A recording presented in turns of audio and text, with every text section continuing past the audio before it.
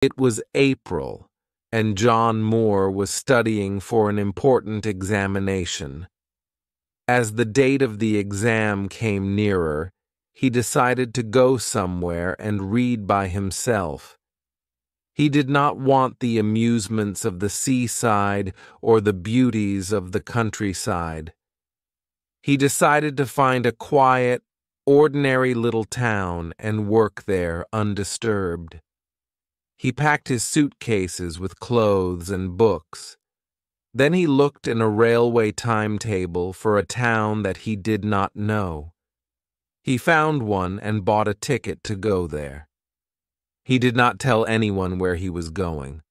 After all, he did not want to be disturbed. That is how Moore arrived at Benchurch. It was a market town, and once a week it was quite busy for a few hours. The rest of the time it was a very quiet, sleepy little place. Moore spent his first night at the only hotel in the town. The landlady was very kind and helpful, but the hotel was not really quiet enough for him. The second day he started looking for There was only one place that he liked. It was more than quiet. It was deserted and very lonely. It was a big old 16th century house.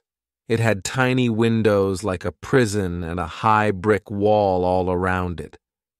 It would be hard to imagine a more unwelcoming place, but it suited Moore perfectly. He went to find the local lawyer who was responsible for the house. Mr. James, the lawyer, was very happy to rent the house to him. "I'd be glad to let you have it free," he said, "just to have somebody living in it again after all these years. It's been empty so long that people have spread a lot of foolish stories about it. You'll be able to prove that the stories are wrong." Moore did not think it was necessary to ask the lawyer for more details of the foolish stories. He paid his rent, and Mr. James gave him the name of an old servant to look after him. He came away from the lawyer's office with the keys of the house in his pocket. He then went to Mrs. Green, the landlady of the hotel. "I'm renting a house for a few weeks," he said. "Can you advise me about shopping, please? What do you think I shall need?" "Where are you going to stay, sir?" the landlady asked. Moore told her. She threw up her hands in horror. "Not the judge's house," she said, and she grew pale as she spoke. He asked her to tell him more about the house. "Why is it called the judge's house?" he said. "And why doesn't anyone want to live in it?"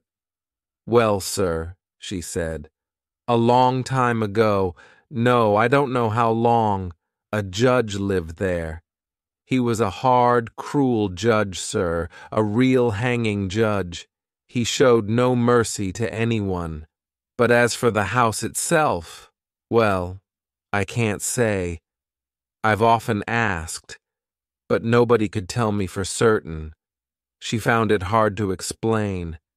The general feeling in the town was that there was something strange about the judge's house. "As for me, sir," she said, "I won't stay there alone, not for all the money in the bank." Then she apologized to Moore.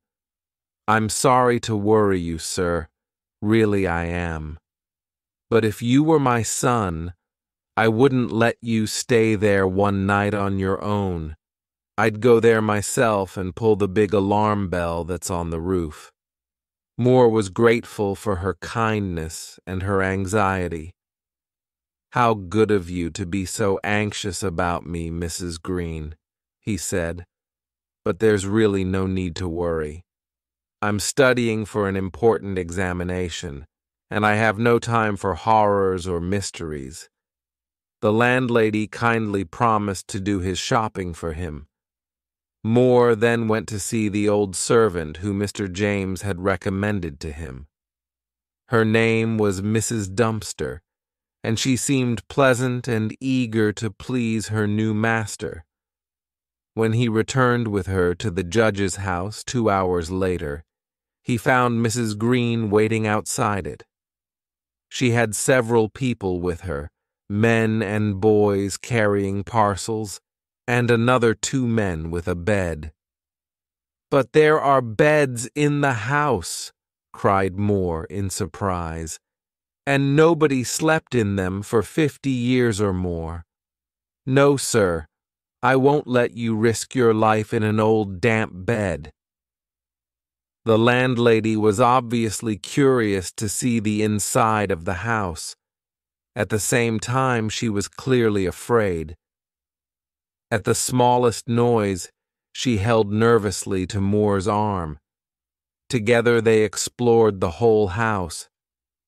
After his exploration, Moore decided to live in the dining room. It was big enough for both working and sleeping. Mrs. Green and Mrs. Dumpster began to arrange everything. Soon the baskets were unpacked. Moore saw that kind Mrs. Green had brought many good tilings from her own kitchen. Before she left, she turned to Moore and said, "I do hope you will be all right, sir, but I must say, I couldn't sleep here with all those ghosts." When she left, Mrs. Jack laughed. "Ghosts," she said. "Ghosts. There are no ghosts. There are rats and insects and doors that need oiling. There are windows that blow open in the wind. Look at the old oak walls of this room, sir. They are old, hundreds of years old. Don't you think there'll be rats and insects behind the green? You'll see plenty of rats here, sir, but you won't see any ghosts. I'm sure of that.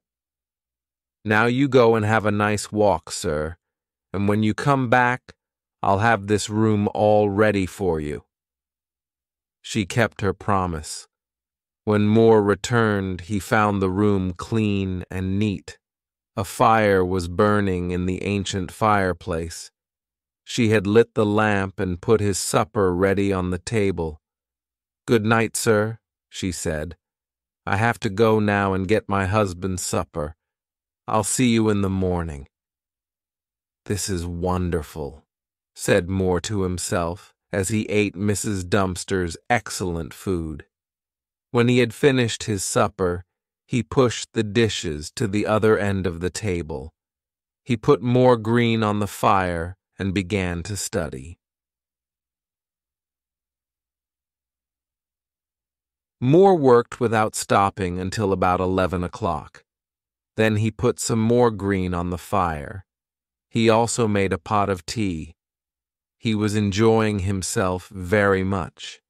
The fire was burning brightly.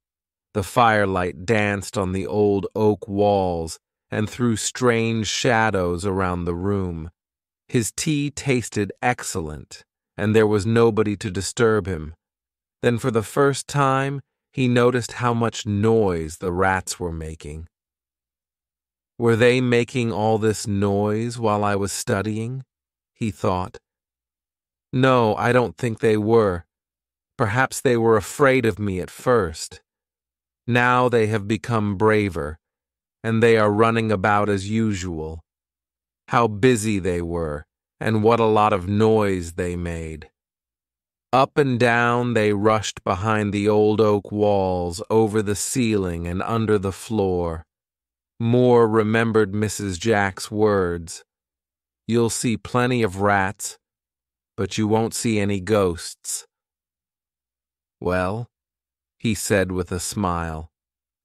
She was right about the rats anyway. He picked up the lamp and looked around the room. "How strange," he said to himself. "Why doesn't anybody want to live in this beautiful old house?" The oak walls were very beautiful.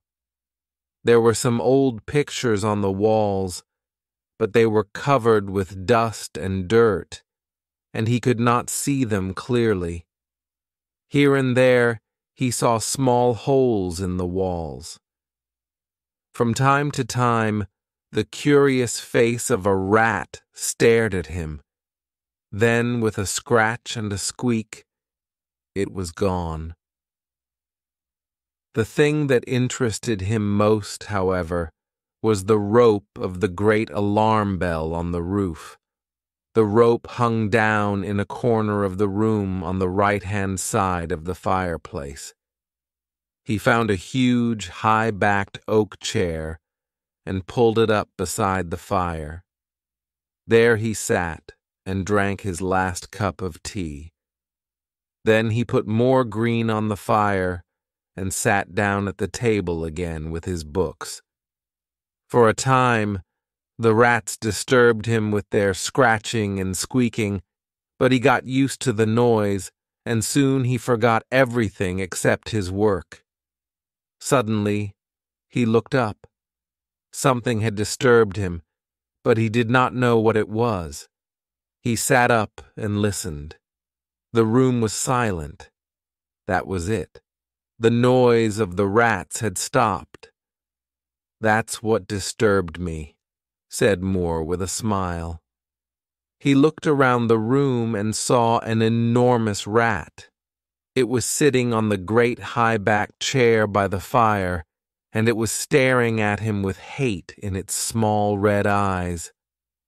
Moore picked up a book and pretended to throw it, but the rat did not move.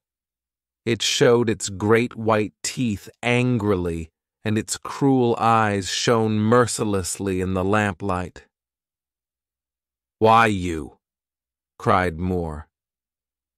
Me picked up the poker from the fireplace and jumped up. Before he could hit the rat, however, it jumped to the floor with a squeak. It ran up the rope of the alarm bell and disappeared in the darkness. Strangely, the squeaks and scratches of the rats in the walls began again. By this time, Moore no longer felt like working. Outside the house, the birds were singing. Soon it would be morning. He climbed into bed and immediately fell asleep. He slept so deeply that he did not hear Mrs. Jack come in. She dusted the room and made his breakfast. Then she woke him with a cup of tea. After breakfast, he put a book in his pocket and went out for a walk. On the way, he bought a few sandwiches. "Then I shan't have to stop for lunch," he said to himself. He found a pretty, quiet little park and spent most of the day there studying. On his way home, he called at the hotel to thank Mrs. Green for her kindness. She looked at him searchingly. "You must not work too hard, sir. You look pale this morning. Too much studying isn't good for anyone. But tell me, sir, did you have a good night? Mrs. Jack told me you were still asleep when she went in." "Oh, I was all right," said Moore with a smile.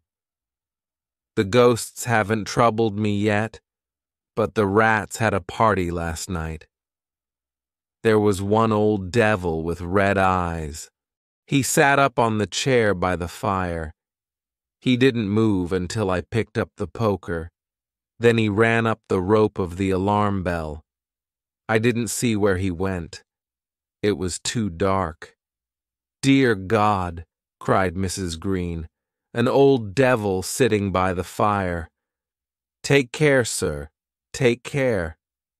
"What do you mean?" asked Moore in surprise. "An old devil."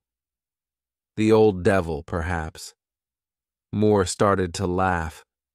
"Please forgive me, Mrs. Green," he said at last. "I just couldn't help laughing at the idea of the devil himself sitting by my fire." And he began to laugh again. Then he went home for dinner. That evening, the noise of the rats began earlier. After dinner, he sat down beside the fire and drank his tea. Then he sat down at the table and started to work again. The rats disturbed him more than the previous night. They scratched and squeaked and ran about and stared at him from the holes in the walls. Their eyes shone like tiny lamps in the firelight. But Moore was becoming used to them. They seemed playful rather than aggressive. Sometimes the bravest rats ran out onto the floor or across the tops of the pictures. Now and again, when they disturbed him, Moore shook his papers at them. They ran to their holes at once, and so the early part of the night passed quite quietly. Moore worked hard for several hours. All at once he was disturbed by a sudden silence. There was not a sound of running or scratching or squeaking.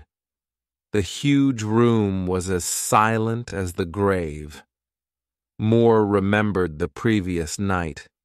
He looked at the chair by the fireside and got a terrible shock.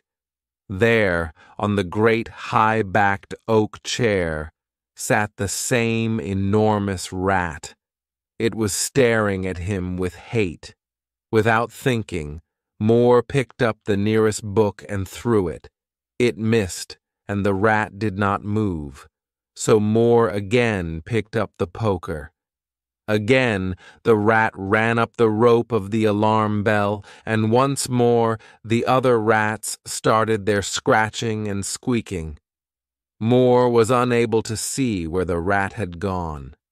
The light of the lamp did not reach as far as the high ceiling, and the fire had burned low. Moore looked at his watch. It was almost midnight. He put more green on the fire and made a pot of tea. Then he sat down in the great oak chair by the fire and enjoyed his tea. I wonder where that old rat went just now, he thought. I must buy a rat trap in the morning. He lit another lamp. He placed it so that it would shine into the right-hand corner of the wall by the fireplace. He got several books ready to throw at the creature. Finally, he lifted the rope of the alarm bell. He put it on the table and fixed the end of it under the lamp. As he handled the rope, Moore noticed how pliable it was. You could hang a man with it, he thought. Then he stood back and admired his preparations. There, my friend, he said aloud. I think I'll learn your secret this time. He started work again and was soon lost in his studies, but once again he was disturbed by a sudden silence. Then the bell rope moved a little, and the lamp on top of the rope moved too. Moore made sure that his books were ready for throwing. Then he looked along the rope.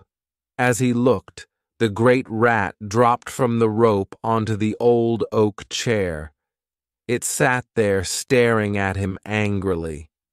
He picked up a hook and aimed it at the rat. The creature jumped cleverly to one side. Moore threw another book, but without success. Then, as Moore stood with a third hook in his hand, ready to throw, the rat squeaked and seemed to be afraid. Moore threw the book, and it hit the rat's side. With a squeak of pain and fear and a look of real hate, it ran up the back of the chair and made a great jump onto the rope of the alarm bell. It ran up the rope like lightning, while the heavy lamp shook with its desperate speed. Moore watched the rat carefully. By the light of the second lamp, he saw it disappear through a hole in one of the great pictures on the wall. I shall check my unpleasant little visitor's home in the morning, said Moore to himself as he picked up his books from the floor. The third picture from the fireplace I shan't forget. He examined the books. He picked up the third book that he had thrown. This is the one that hurt him, he said to himself. Then his face turned pale. Why? It's my mother's old Bible. How strange. He sat down to work again, and once more the rats in the walls started their noise. This did not worry him. Compared with the huge rat, these ones seemed almost friendly, but he could not work. At last, he closed his books and went to bed. The first red light of morning was shining through the window as he closed his eyes. He slept heavily but uneasily, and he had unpleasant dreams. Then Mrs. Jack woke him as usual with a cup of tea, and he felt better. But his first request to her surprised the old servant very much. "Mrs. Jack, while I'm out today, will you please dust or wash those pictures, particularly the third one from the fireplace? I want to see what they are." Again, Moore spent most of the day studying happily in the park. On his way home, he again visited Mrs. Green at the hotel. She had a visitor with her in her comfortable sitting room. "Sir," said the landlady, "this is Dr. Thornhill." As soon as she had introduced them, the doctor began to ask Moore a great many questions. "I'm sure," said Moore to himself, "that the doctor did not call here by accident." He turned to Dr. Thornhill. "Doctor, I'll gladly answer all your questions if you'll just answer one of mine." The doctor seemed surprised, but he agreed at once. "Did Mrs. Green ask you to come here and advise me?" asked Moore. The doctor looked surprised. Mrs. Green's face turned very red, and she looked away. But the doctor was an honest, friendly man, and he answered quickly, "She did, but she didn't want you to know. She's worried about you. She doesn't like you staying there all alone, and she thinks you study too hard and drink too much strong tea. She asked me to give you some good advice. I was once a student too, you know, so I know what I'm talking about." Moore smiled and held out his hand to Dr. Thornhill. "I must thank you for your kindness. And you too, Mrs. Green. I promise to take no more strong tea, and I'll be in bed by 1 o'clock. There. Will that please you both?" "Very much," said Dr. Thornhill. "Now tell us all about that old house." Moore told them all about the events of the previous nights. When he told them how he had thrown the Bible, Mrs. Green gave a little scream. When Moore had finished his story, Dr. Thornhill looked very serious. "The rat always ran up the rope of the alarm hell?" he asked. "Always." "I suppose you know," said the doctor, "what the rope is." "No, I don't," said Moore. "It is the hangman's rope," said the doctor. "After the judge condemned someone to death, the unfortunate man was hanged with that rope." Mrs. Green gave another scream. The doctor went to fetch her a glass of water. When he returned, he looked hard at Moore. "Listen, young man," he said. "If anything happens to you tonight, don't hesitate to ring the alarm bell. I shall be working quite late tonight, too, and I'll keep my cars open." "Now don't forget," Moore laughed. "I'm sure I shan't need to do that," he said, and went home for his dinner. "I don't like that young man's story," said Dr. Thornhill after Moore had left. "Perhaps he imagined most of it. All the same, I'll listen tonight for the alarm bell. Perhaps we'll reach him in time to help him." When Moore arrived home, Mrs. Jack had already left, but his supper was ready for him. The lamp was burning brightly, and there was a good fire in the fireplace. It was a cold, windy evening, but the room was warm and inviting. For a few minutes after he came in, the rats were quiet, but as before, they soon became used to his presence in the room. Soon they started their noise again. He was glad to hear them. He remembered how silent they had been when the great rat appeared. Moore soon forgot the squeaking and scratching. He sat down to his dinner with a light heart. After dinner, he opened his books, determined to get some work done. For an hour or two, he worked very well. Then his concentration weakened, and he looked up. It was a stormy night.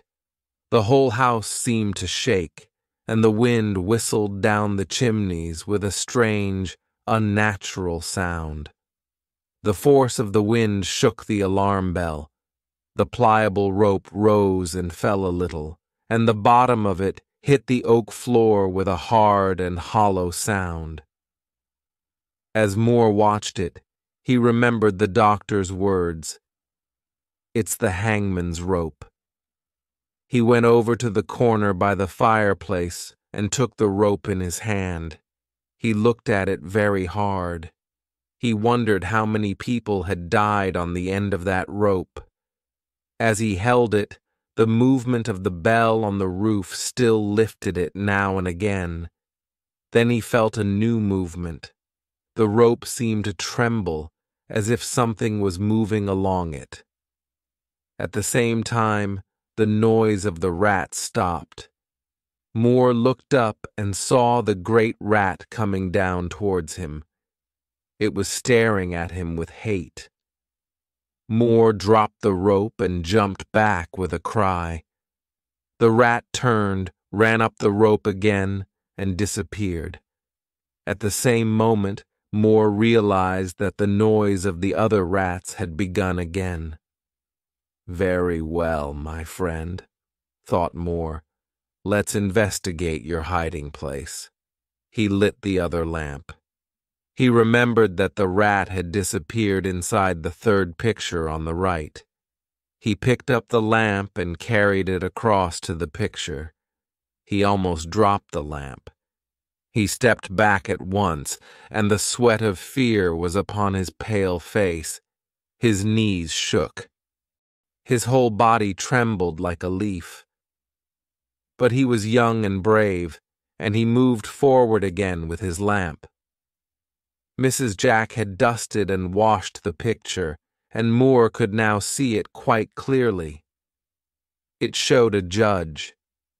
He had a cruel, clever, merciless face, with a big curved nose and very bright, hard eyes. As Moore looked into those eyes, he realized that he had seen that look before. The great rat's eyes were exactly the same. They held the same look of hate and cruelty. Then the noise of the rats stopped again, and Moore became conscious of another pair of eyes looking at him.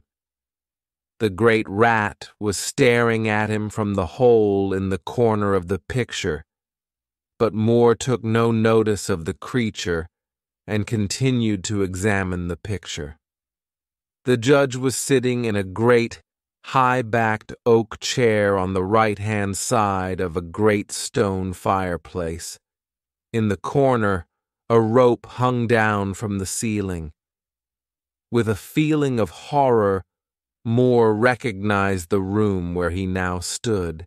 He looked around him as if he expected to see another presence there. Then he looked across to the corner of the fireplace. He froze with fear, and the lamp fell from his trembling hand. There, in the judge's chair, sat the rat. The rope hung behind, exactly as it did in the picture. The rat looked at Moore with the same merciless stare as the judge in the picture, but there was a new, triumphant look in the small red eyes. Everything was silent except for the storm outside. The lamp, thought Moore desperately. Fortunately, it was a metal one, and the oil had not caught fire. However, he had to put it out. In doing so, he forgot his fears for a moment. Then he stopped and thought, "I can't go on like this," he said to himself. "The doctor is right. Late hours and strong tea are no good for me. They just make me nervous. However, I'm all right now." He made himself a warm, milky drink and sat down to work. Nearly an hour later, a sudden silence disturbed him again. Outside, the storm was growling and whistling as loudly as ever. The rain drummed on the windows, but inside the house, everything was as quiet as the grave.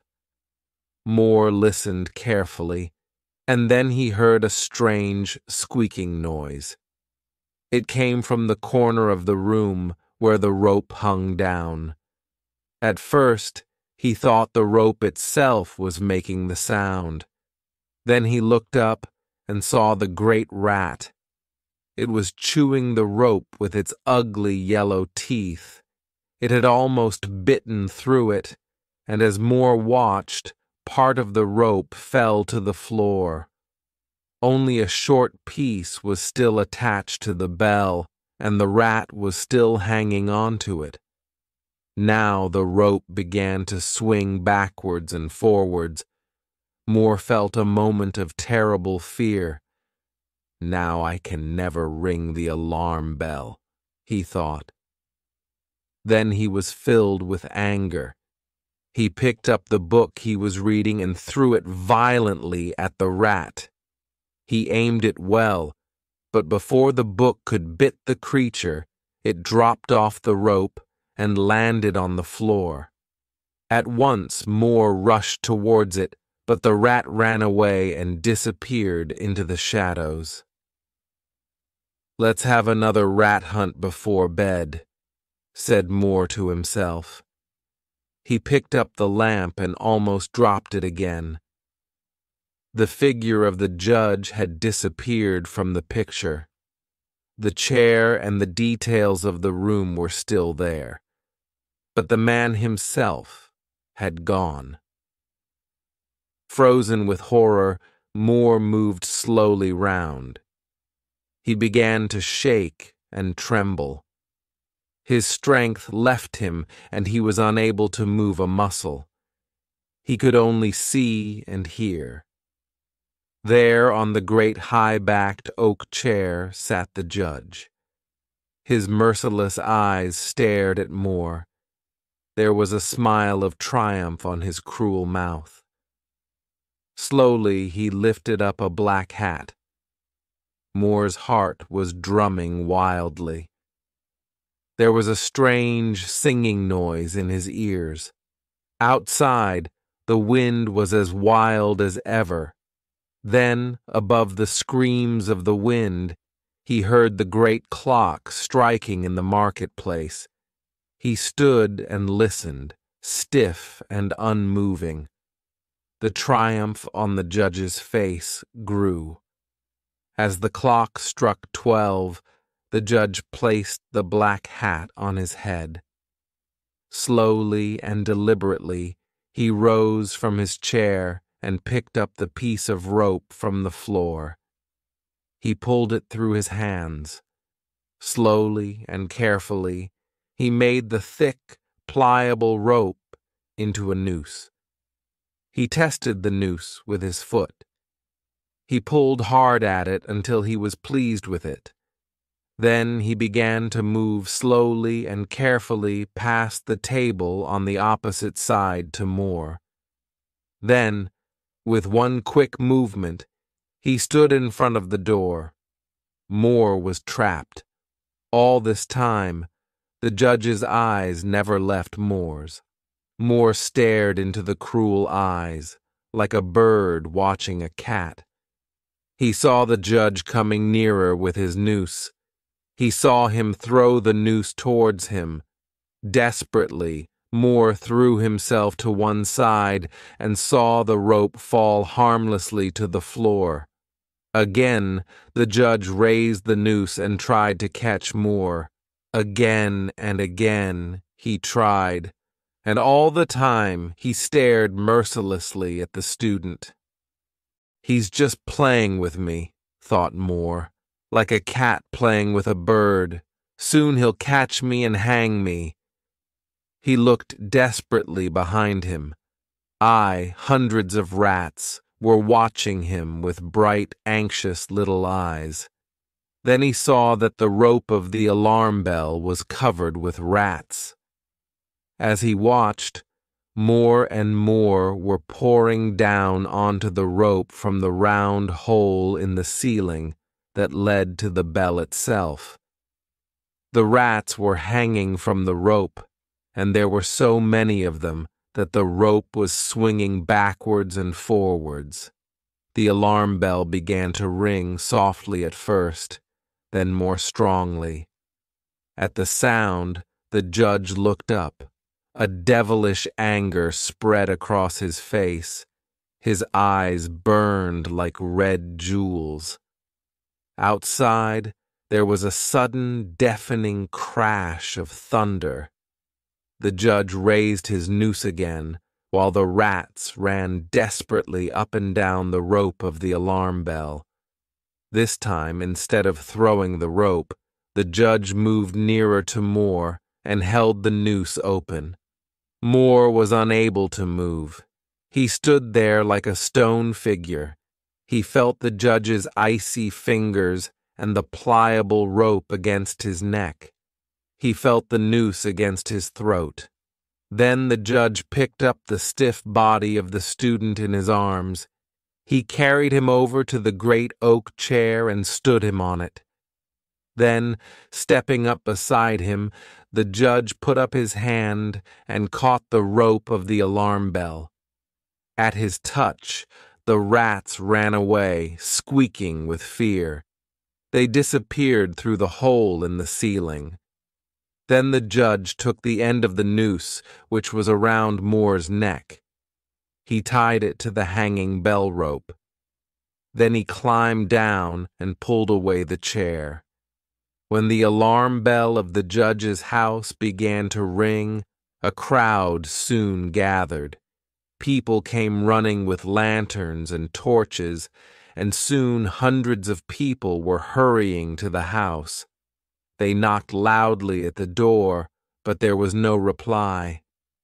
Then they broke down the door and poured into the great dining room. The doctor was the first to reach Moore, but too late.